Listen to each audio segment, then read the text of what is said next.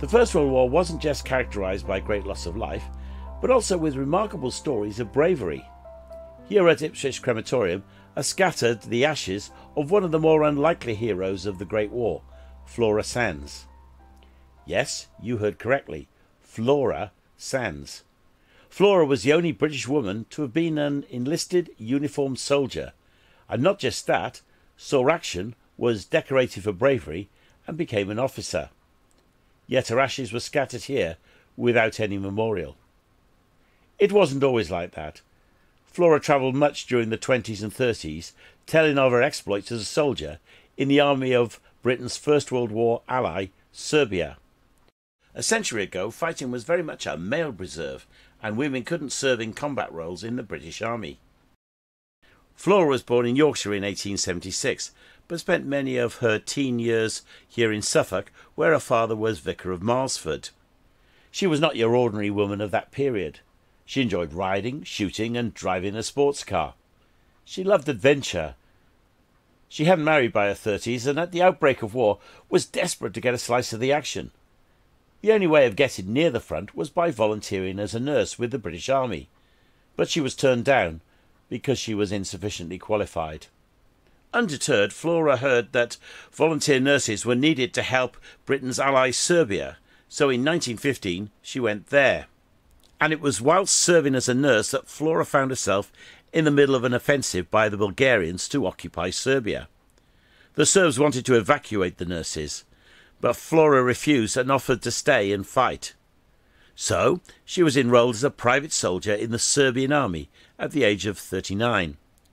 By all accounts she was inspirational and was soon promoted to corporal. The Serbian front was violent and bloody, and unfortunately Flora was badly wounded at the Battle of Bitola in 1916. For her part in the action she was awarded Serbia's highest military honour and promoted to Sergeant Major. She quickly became a celebrity. She was too badly wounded to return to a unit and was put in charge of a military hospital. In 1918 she became both Serbia's first woman and first foreign commissioned officer. She was later demobbed in 1922 as a major.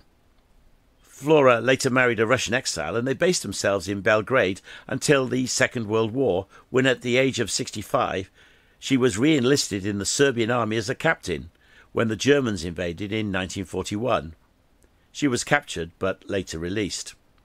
After the war she returned to England and lived near Wickham Market before her death in Ipswich Hospital in 1956. Apart from a burst of fame after the First World War, Flora died an almost forgotten hero, at least here in Britain. There's a memorial in Malsford Church, and until recently there was a pub called the Flora Sandes in Thornton Heath, but that closed.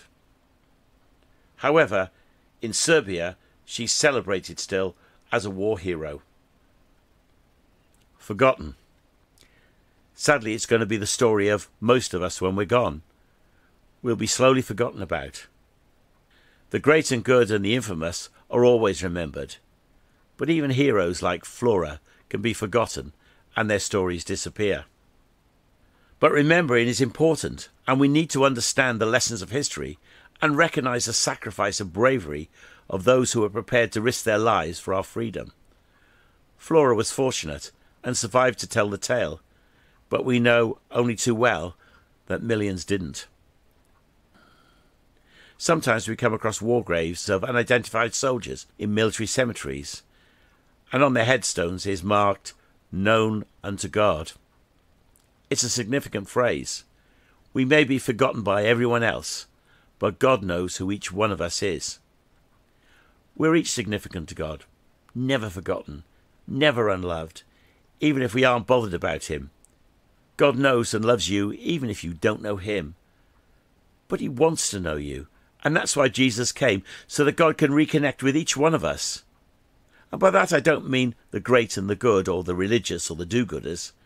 I mean everyone, however insignificant and forgotten we think we are. Here's a verse from the Bible. God put his love on the line for us by offering his Son in sacrificial death while we were of no use whatever to him. And God wants to know you today, if you're prepared to trust and follow Jesus.